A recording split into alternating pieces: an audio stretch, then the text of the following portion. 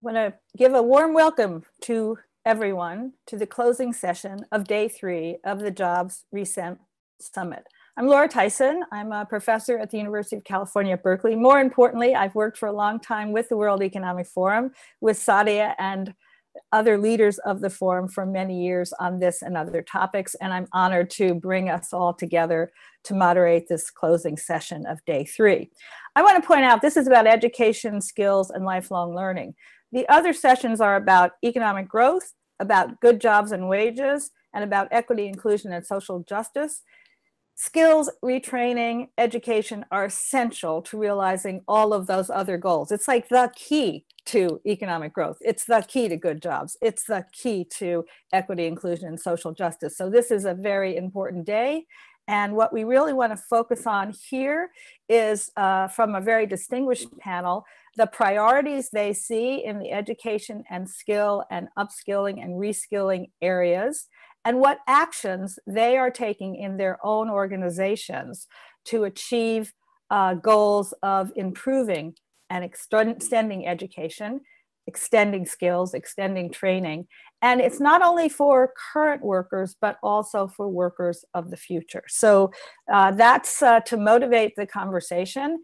And we have a very distinguished panel. And the hardest thing for the moderator here is to keep to the time, because everyone here has essentially 3 to 4 minutes to summarize their sense of priorities and actions. So our panel includes Minister Moayed. He's the Minister of Youth and Sports Affairs in Bahrain.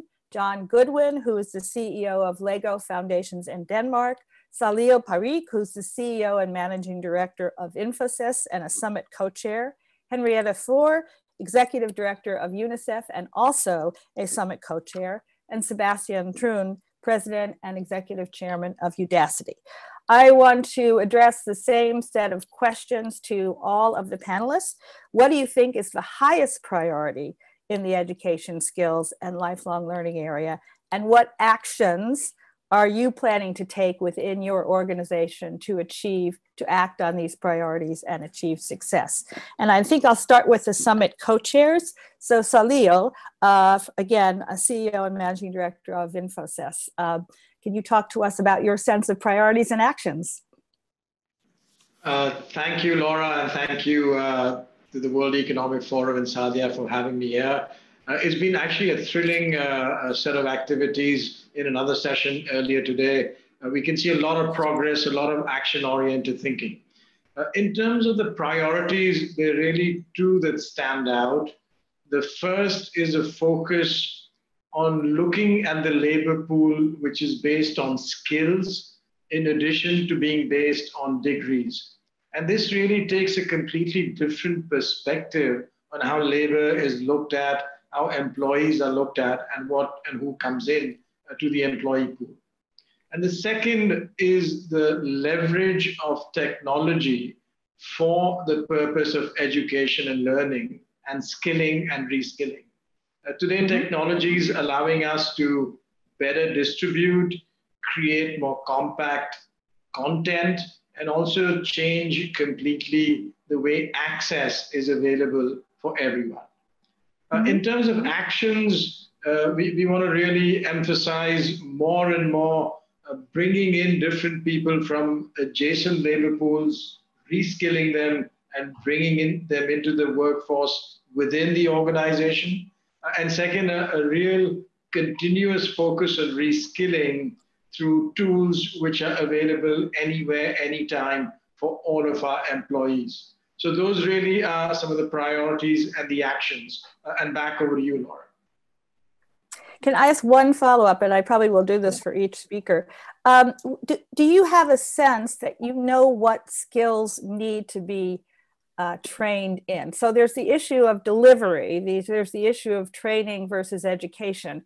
What about the content? What skills are you looking to train in that you think that are most important?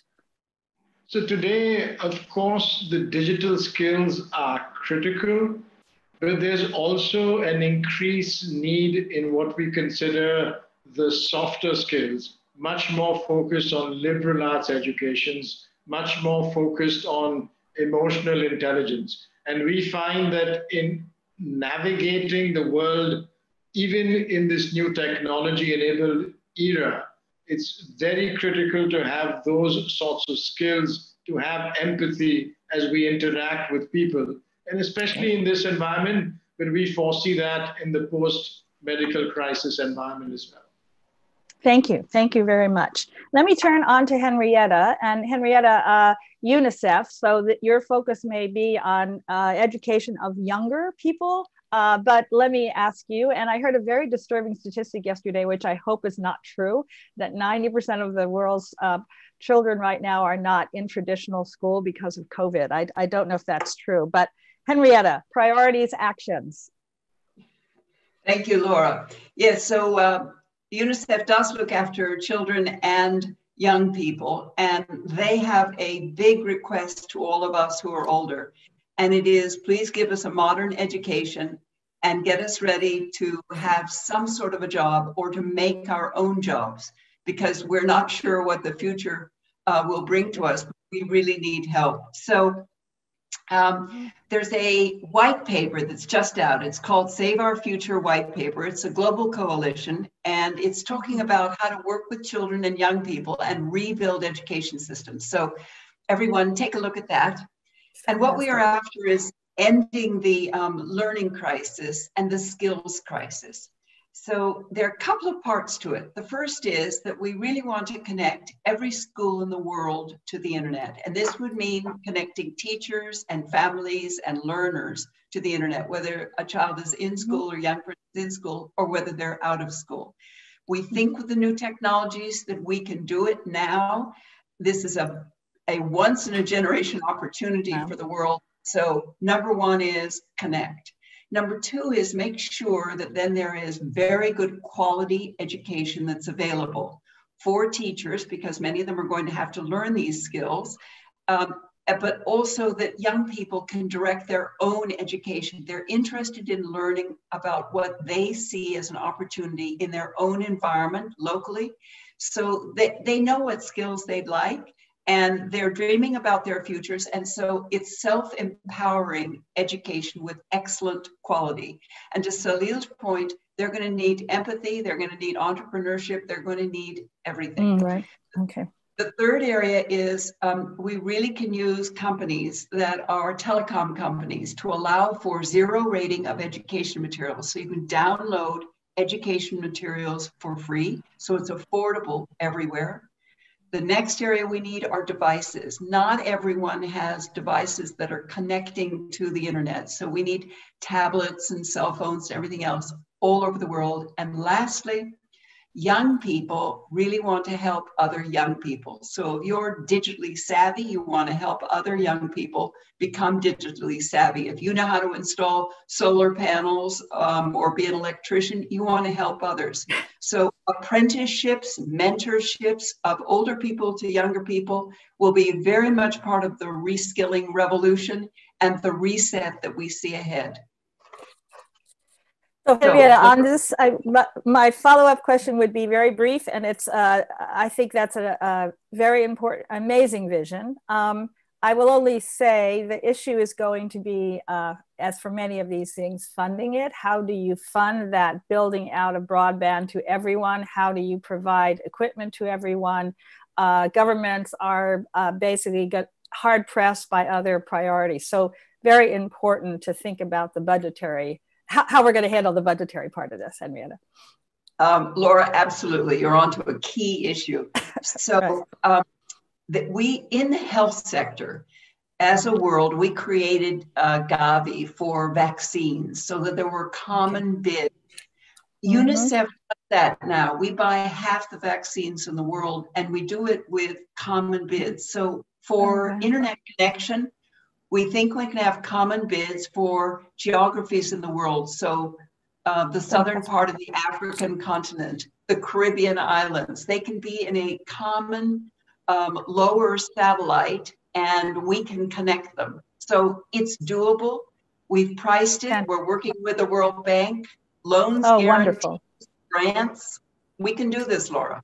Oh, well, thank you. That's really great news. And it's wonderful to share with the audience. We'll all mobilize to make sure it gets done. All right, let me turn next to John Goodwin. He's the CEO of Lego Foundation. John. Hi, Laura, thanks very much. To address your question in terms of the highest priority, we believe that we really have to reinvent education. Even prior to the global pandemic, it was estimated that by 2030, half of the world's children and young people were not going to have the skills and qualifications they'd need to participate in the emerging global workforce. And we believe that it's very important, if you think about education as a house, an individual's education house, you need to build it on solid foundations. So that means that you have to start early and equip children with those skills that they will need in the later life. So we believe that quality early childhood development and primary education is essential to provide those foundation capabilities that will enable them to reskill and continually be agile in the future. Specifically, what we're doing in order to enable that is we are thinking about parents, educating parents and equipping them with the capabilities they need to help young children on their early journey. So, for example, we have been providing 440,000 special packs for refugee children and their families to enable them to continue their learning journey even through the global pandemic. We're also working and investing in teachers to equip them in the pedagogical capabilities that they will need in order to help the children thrive with these skills, to break away from the historical approach of knowledge transfer and instead look at real skill development. So we've developed distance learning guides that help teachers in all environments, low tech and high tech, to help facilitate children developing their skills. We've also developed a massive online open course to educate teachers all around the world on how to develop social and emotional skills for their children and build resilience. And then finally, we're working with governments, South Africa, Mexico, Ukraine, Colombia, Ghana, to name a few, to rethink about their early childhood and primary education systems and how they can really develop the whole structures to help children develop those holistic skills for the future. That's fantastic. Thank you very much. I think it's very important that you brought in early childhood education, because we tend to think of this as, you know, starting at some kindergarten or the first year of school. And so much of evidence, as you know, really the ability to learn and to move forward in skills rests in early childhood education and very early childhood education. So that's a very important area. And we appreciate the work of the Lego Foundation and the vision of the Lego Foundation. Let me turn now to Sebastian, Udacity, and hear about that's really more on the skill side, on the current workers and the future workers. So over to you, Sebastian. Well, thank you, Laura, and thank you, World Economic Forum, for this opportunity and for running this event. In the last 10 years, Udacity has become the market leader for digital upskilling and digital transformation in the world. We do this worldwide with many corporations, many governments, with the goal of really supporting lifelong learning through the entire journey of your life. We want you to be at the bleeding edge skill set. To get there, what we've done is we've used technology. We do all our education online, and that gives us immediately global reach. To get the right skill sets, we actually looked not to universities, we looked to industry, to tech giants like Amazon and Facebook and Google, because those companies are at the bleeding edge of what's possible today. And to be able to play along with those companies in the world, you ought to know what they know. So our instructors come from those companies. And finally, thanks to the internet, we've explored very advanced voodoo-style pedagogy, where you don't just listen to a professor and hear about technology, but we use projects, and project work as the core of our education, So you get to experience it yourself. There's a saying, if you catch a person a fish, the person has dinner for one night. But we believe if we teach a person how to fish, the person has dinner for the rest of their lives. Just to give you one example, in our work with the government of Egypt, Egypt launched the Egypt Forward program, directly supported by President El-Sisi and the Minister of the ICT, Dr. Ahmad Talat. It's a free program that targets 100,000 Egyptians, and the goal is of the next 24 months to double Egypt's annual earnings from online freelancing. You might not think of Egypt as a freelancing behemoth and country, but that's where Egypt wants to be and will be. So Udacity provides three things. It provides training, it helps people to improve their individual livelihoods, and it provides a big benefit to the economy of Egypt by turning Egypt into a technology hub. So far, we started in June, we have already 8,000 graduates. And at this point, 40,000 Egyptians are enrolled in Udacity non-regular programs, learning how to become technical people. As an example, Catherine Kier, a young Egyptian woman, has become, through us, a data scientist. And 30 days after graduation from our program, she earned a new job and making $10,000 per month. That in Egypt is a lot of money. The Egypt Forward program is a case study how government can accelerate digital transformation that's focused on ROI and outcomes for citizens.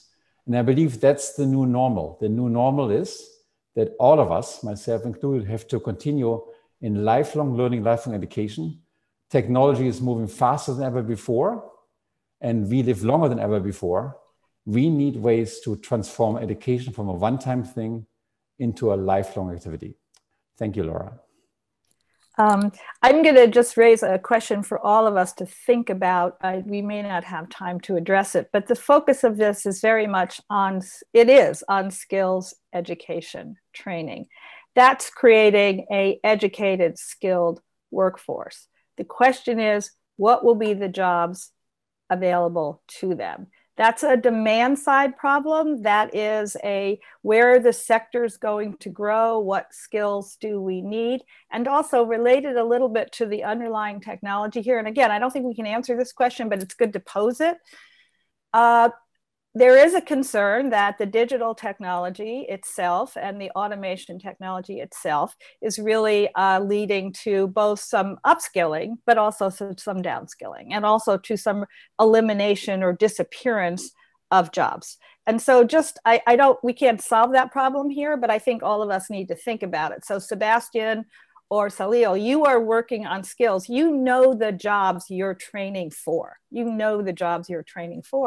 And that strikes me as a very important part of the puzzle here. Is yet when you train, you're training for where you think there are real opportunities for employment.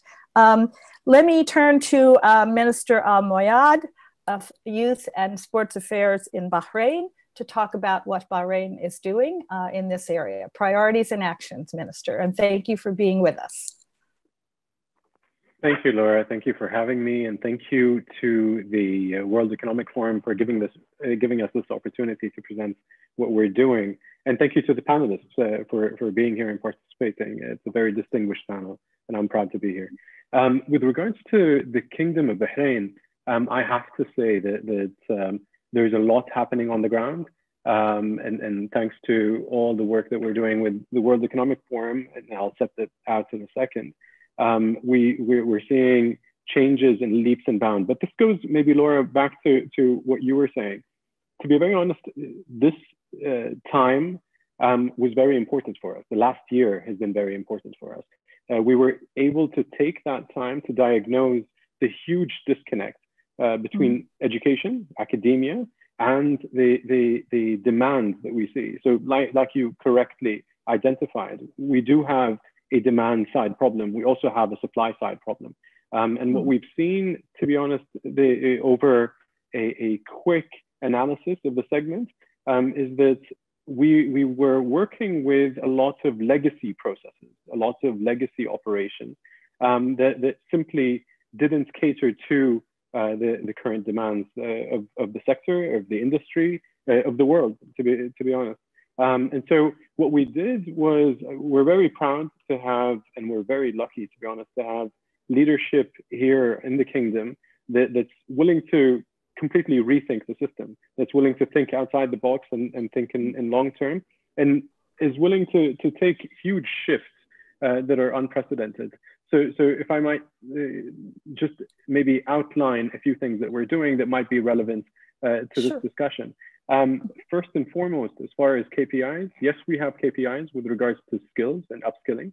That's a huge part of the system. But we also have KPIs with regards to more softer elements. We need our labor force to be transient. We need our labor force to be flexible. We need our national qualification framework to be both as well, to allow people to jump into and out of professions. That in our legacy system that simply wasn't practical. Our KPIs included much softer elements where we wanted our labor force and our youth in particular to feel safe, seen, supported, wanted, trusted. We wanted them to feel hopeful. And to do that, upskilling them and reskilling them is a huge element there. So once we give them the opportunity, we give them the landscape, we show the landscape, maybe shed light on the landscape, that would allow us just to instill that drive to pull knowledge and also then allocate that knowledge into specific industries.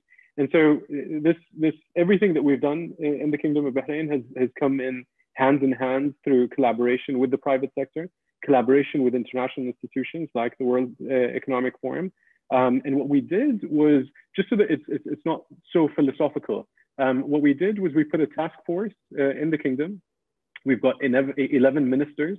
This is a first, at least for the Kingdom of Bahrain, where we've got 11 ministers working on the same problem, collaborating, coordinating to make sure that we shift the system completely, where we're addressing and reverse engineering the needs of industry, the needs of the market, the needs of companies, and also trying to change our role from operators, providers of education, as far as the public sector is concerned, to facilitators. We're facilitating when it comes to regulations, and we're facilitating when it comes to funding. So we're really jumping from a push sort of system where we're pushing academia they down on the students, the recipients, the beneficiaries of these systems, to a pure pull system. And so I'm ecstatic to hear what Udacity was talking about, what Lego was talking about, because everything that everyone here was talking about it's a huge mind shift, right? Where what we want is we want our youth to have the opportunity to pull this sort of information, and it's our job to facilitate. And so I've never heard any other government speaking like this, to be honest. I'm sure there are some, but we're very, very proud of what we're doing in Bahrain. Now, at the heart of what we're doing, we're calling it the Tertiary Action Plan. It's across the whole spectrum of education, and across all touch points. At the heart of it is the upskilling and reskilling revolution. We're taking very close attention to what the likes of Udacity, with the likes of Lego, with the likes of even Khan Academy, what Google is doing with their 4-month courses that are at par, I believe, with bachelor degrees. And then we're also looking at Duolingo and how they're gamifying things, and then providing a quick, instantaneous testing framework. And so to do that, we needed to collaborate with, work with best in class, and to figure out, take a quick look around and see what the rest of the world is doing. And nothing, to be honest, gave us that more or better or faster than our work with the World Economic Forum. So a big thank you to the World Economic Forum. What we've done is we've put a new system at the heart of this new revolution, educational revolution. And we've created, based on the advice of, recommendation of, and support of the World Economic Forum, the Closing the Skills Gap Accelerator, which I'm honored to champion, and I'm public sector chair, excuse me, for. We've also got private sector chairs, so we're collaborating with the private sector. And so what this does is this helps us identify the missing skill sets identify the easiest way. So not only the missing skill sets, because in our legacy system, you would identify the missing skill sets, and then we top down would try to create a system and then push it downwards. And that simply just doesn't work. And so what we're doing instead is we're developing with the team an employability skills portal. Now, what that does is that tells us in numerical data-based decision-making, what the jobs are paying, what's available, what the demand is in the segment, in the sector, who is available in the market. And so when we're talking to institutions, they like our panelists here, when we're speaking to them and asking them to come to Bahrain, to work with us in Bahrain, we can show them the numbers. And this is being rolled out and is due to be launched at the end of the year, so end of December. So we've got an employability skills portal that gives us the data to know what we're working with. We've got this huge shift that we're doing in state of mind, where we're going from operator to facilitator, which, as far as I'm concerned, is absolutely brilliant. What we've also done, which is relevant to this, is we've re-looked at our funding formula. And so what we're doing now is we're ignoring old legacy funding models. And our funding now is much more performance-based, even when it comes to education. We're happy to fund universities, support with research and so on, but we need this research. As far as we're concerned, we're on borrowed time. So because we're on borrowed time for these youth, we want it to be very, very relevant. Minister, I need to, I think we're almost out of time here. I can see from the numbers. I want to say it's a fascinating and detailed presentation with some, and what I'm struck by this panel is the ways that people can work together. That basically there's things, bringing all of the activities of all of these organizations and leaders together to solve problems is very, very exciting and inspiring. And everyone has been very clear about the priorities and actions, which I thank you for.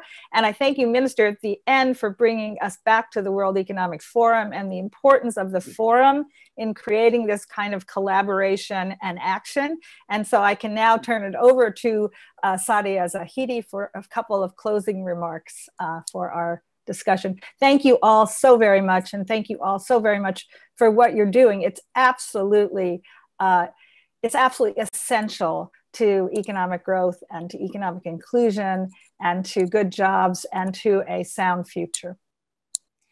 Laura, so Saadia, over to you. Laura, thank you very much. Absolutely essential and also absolutely inspiring. I think when we were starting out this day, we were thinking that the pre-pandemic emergencies that already existed when it comes to education and reskilling are not only existent today, but are also even more of a crisis level than they were before. And so how are we going to get to some of those solutions? And I think the examples that you've heard today lay out how quickly so many programs and activities have been able to pivot to start delivering, even in the midst of a health crisis, the solutions that are required. We heard a lot of great outcomes today. I'm just going to try to summarize 3 types of them. The first is we heard a lot of new insights. So there is, of course, the World Economic Forum's own Future of Jobs report that has a lot on skills. Please do take a look. But in addition to that, the Education Commission Save Our Future report that Henrietta referred to, and in addition to that, the OECD has started producing a human-centric assessment related to PISA. Now, that is a very famous framework, and what they're trying to do is now apply that to softer skills. The second type of outcome is very related to types of actions that are being taken forward. And Udacity is amongst others that is helping create a skills consortium and a common language or a common taxonomy around skills. So more to come on that front as well. The Closing the Skills Gap accelerators that the minister has already described, Bahrain is amongst 10 countries now that is taking this type of initiative forward. And certainly the kind of advancement that we're seeing in Bahrain, we want that to be shared across a learning network of other countries. I'm delighted to announce that we have now Turkey as one of the Closing the Skills Gap accelerators, second, Georgia, and third, Greece, that have all announced this week at the Jobs Reset Summit that they will all be taking a similar model forward. In addition to that, accelerators that already existed in Brazil have made massive new strides. Accelerators in Pakistan have made massive new strides, as well as that in India. So there has been a lot of progress. And again, even in the midst of the emergency that has been faced by so many economies in the last 9 months. And then finally, if you would like to follow any of this, please go to reskillingrevolution2030.org, where are a number of the initiatives that we've heard about, not just from the countries, but also from organizations such as LEGO, such as Infosys, and as such as UNICEF can also be followed along. So thank you very much, Laura. Thank you to all of the panelists. And we look forward to seeing you tomorrow for the final day of the Jobs Reset Summit focused on equity, inclusion, and social justice.